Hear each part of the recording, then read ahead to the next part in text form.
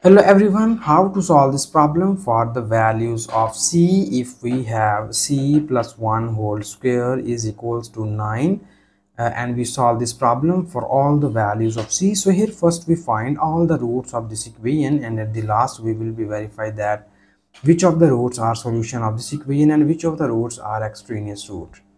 Also at the end I can explain the term extraneous root and solution, so please watch this video at the end.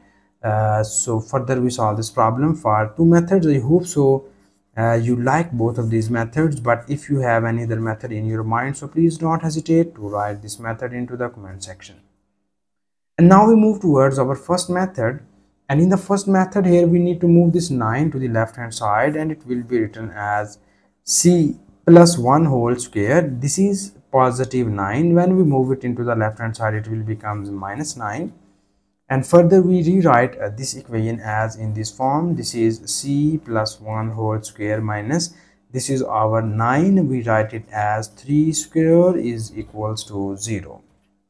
So here further we solve this problem with the help of algebraic formula. You know about that. If we have a square minus b square equals to a minus b times of a plus b.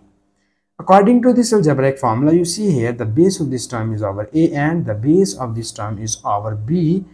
And now we apply here the below formula. So according to this formula, we write our above equation as our first factor is a minus b, and the value of a is c plus 1 minus the value of b is 3. And again we have a plus b, the value of a is c plus 1 and the value of b is 3. And this whole equation is equals to 0. And further in the next step we need a little bit simplifications here, and it will be written as this is c into 1 minus 3 becomes minus 2, and here we have c plus 1 plus 3 becomes 4, and this is equals to 0. And now we divide this equation into the two cases. The first case is we write c minus 2 is equals to 0, and the second case is we write c plus 4 is equals to 0.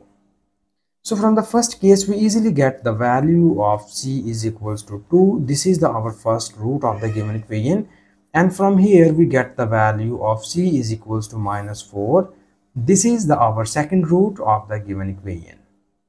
So in the first method we get here two roots of the given equation.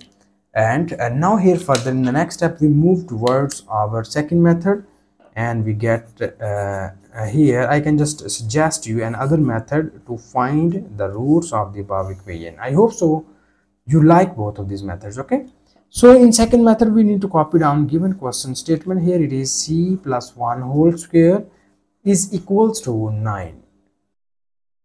So in second method we solve this problem with the help of a square root.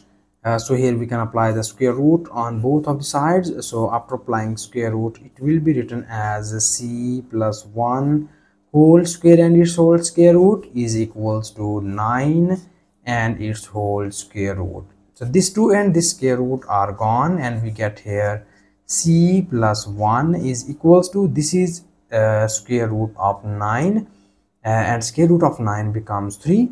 And also you know about that when we apply square root on both of the sides, then you can write here plus minus sign any one of the sides, so that here I can just write the plus minus sign on the right hand side. And now here in the next step we break this equation, and here first we write the positive value. Here it is c plus 1 equals to 3, and here we write the negative value. It is c plus 1 equals to minus 3.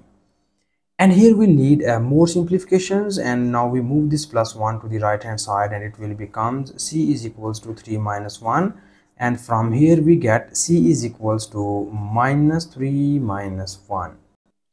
So that from first case you easily get the value of c is equals to 3 minus 1 becomes here 2, and from here we get the value of c is equals to minus 4.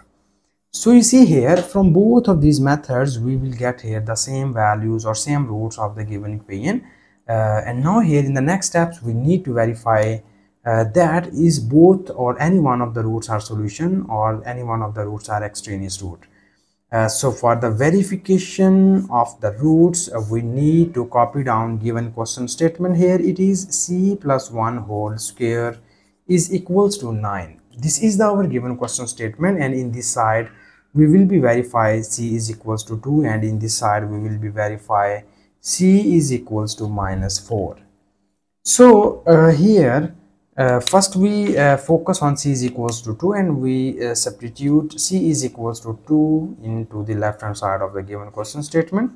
After substituting this, it will be written as 2 plus 1 whole square is equals to 9.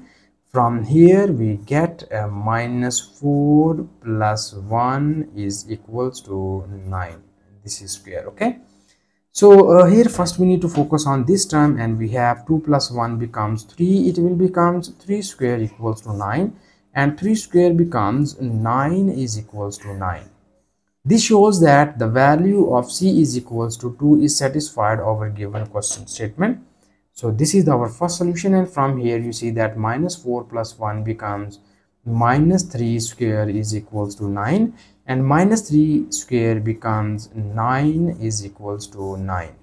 So this shows that the value of c is equals to minus 4 is also satisfied our given question statement. So this is the also solution of the given equation. And finally we have the solution set of the given question is minus 4 and 2. So this is the our given solution set, and now here I can explain the term extraneous root or solution. So the roots which does not satisfy our given question statement is called the extraneous root of the given equation, and the roots which is satisfied our given question statement is called the solution of that equation. So here this is our final answer, and thank you so much for watching this video. Please subscribe to my channel for more exciting videos.